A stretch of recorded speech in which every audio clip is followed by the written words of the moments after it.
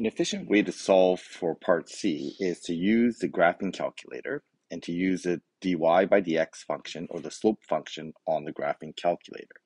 And by doing that, we can calculate that a prime, or the slope on a at t equals 1,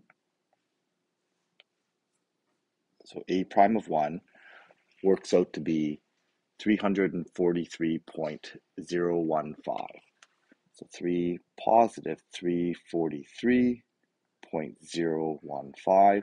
Because it's positive, it is increasing.